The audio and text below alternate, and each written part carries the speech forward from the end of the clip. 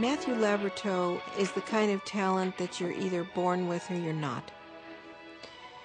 It's a God-given talent, and it was given to this little boy with a sweet face that you want to love.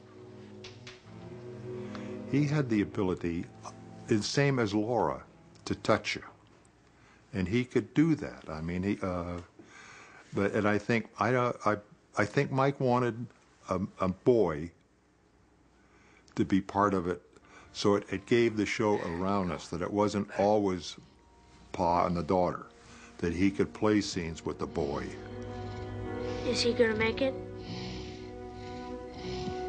I'd say so. Doc said it'd take some time. I think he made him strong enough to beat it. I hope so. Michael felt like Matt was really his son, that there was some identification there. And of course, I just adored him. I just thought he was a great kid. Albert, when this many people live in such a very small house, well, if one person is deliberately messy, then everyone suffers. But I like it that way.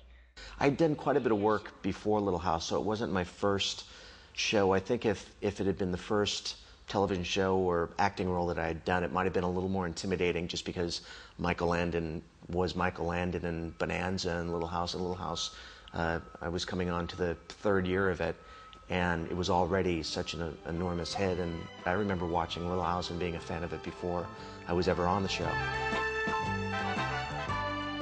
I first came to appear in Little House, actually playing a different character than most people know me as, which is Albert, the son of Michael Landon.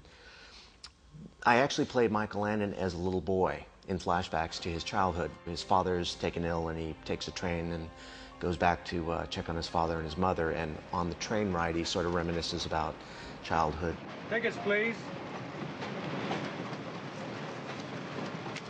Michael wrote another show called I Remember, which was another sort of flashback to Paul Ingle's childhood, but it was where Mom met Pa. Hello, Charles. This is Henry. And Eliza Ann. Hi. And, Caroline. Carolyn. Hello, Charles. It was just a really, again, just a sweet, tender, great episode with, you know, the two kids having, you know, a crush on each other and meeting for the first time, and you see what they eventually would become, and have the girls and start Little House on the Prairie. Thank you very much, Charles Ingalls.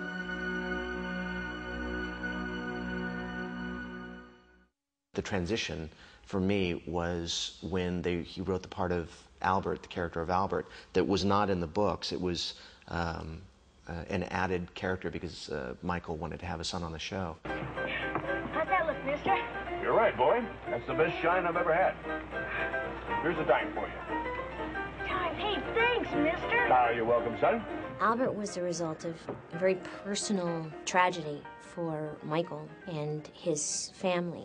They had very, very close friends, the Muscatels, Eleanor and Ray, and their firstborn sons, his name was Albert. And on the evening of the screening, I believe it was the screening of The Lord is My Shepherd, someone came running in. There was some sort of an emergency phone call, and I remember the Muscatels leaving and Michael and his wife Lynn leaving, and apparently Albert, who was about 18 or 19 at the time, had been riding home in the evening on his bicycle and been hit by a car and killed. And as a tribute to Albert Muscatel, Michael created the character of Albert Ingalls. Now you can't do that, sir. I've got money on it. They asked me if I would just transition into that role, and I, of course, was so thrilled and so excited I couldn't believe that he asked. So it wasn't a real nervous, gut-wrenching audition process. I had already worked with the crew and worked with Michael, and it was just a great, easy, natural transition. Mister! When I think about Melissa Gilbert, It's interesting because we grew up together. So on one hand, it was someone that I was an actor with, and it was about going to work and doing a job and going home. And on the other hand, it was someone not only that I grew up with, but someone who was my sister for a good portion of my life. You knocked my dime down the hole. Hey! Matt was a welcome part of the group from the get-go, and he instantly was my brother as far as I was concerned. That fella gave me 10 cents. Nobody ever gave me 10 cents before. I remember when my character was first introduced, when the Ingalls moved from Walnut Grove into the new town, and I was the kid living on the street underneath the stairs in the town. It's for your own good. The sooner we get to your place, the sooner you're going to get it over with. This is my place. What? This is where I live. One of the really fun episodes that I remember filming was an episode called The Halloween Dream. And we're getting ready for a Halloween party, and I fall asleep and had this crazy dream about Indians and the cavalry, and we come in and save the day, and it's this real wild and wacky episode. The thing that I just remember loving about it was that even though we grew up on Little House on the Prairie, and it was covered wagons and horses, and we rarely, if ever, got to ride horses just because of the insurance factor, and, you know, a kid falls off a horse and breaks an arm, you know, you can't have that happening. So it was really sort of the rare episode that we got to be on a horse and ride horses, and my brother Patrick and I owned a couple of horses, so we grew up riding, and I just loved being on horses. Darn feathers are itching me to death. It must have been 150 degrees in the shade, and the costumes, this wasn't a particularly great memory of the costumes, but the costume were made an Indian outfit for Melissa and I, but they lined it with this phony, it was like a leather, but it was lined with rubber. So basically we were wearing a rubber suit in the 120 degree heat for an entire episode. I think it was, you know, 7 days, 10 days. We probably both lost about 20 pounds.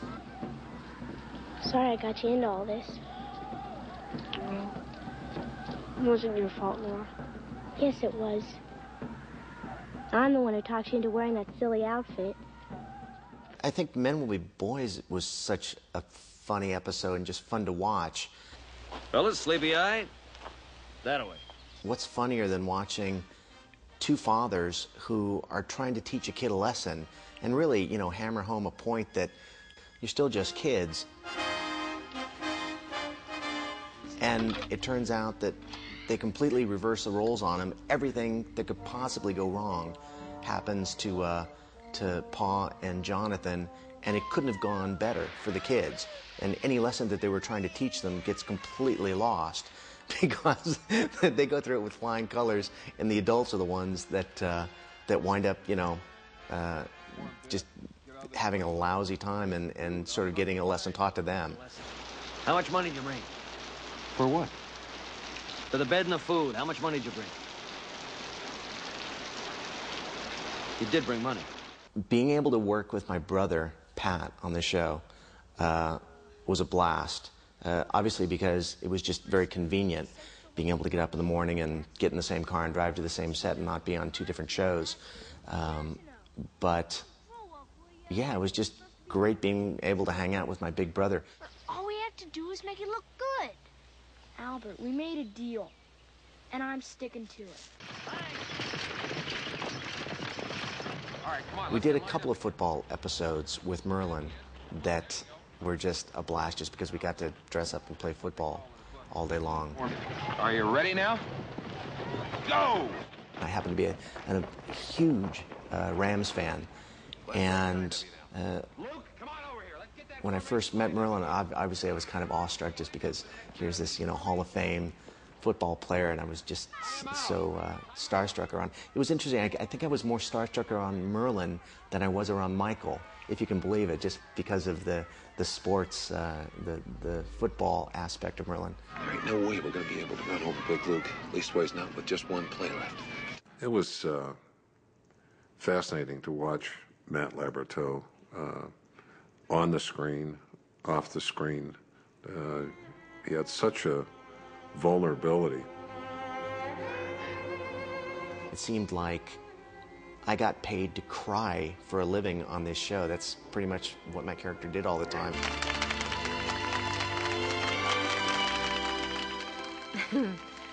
That's a pretty incredible quality for a boy. Because, you know, boys are, they don't cry. They don't cry. And for him to be able to access that kind of just a wide open emotion constantly was remarkable.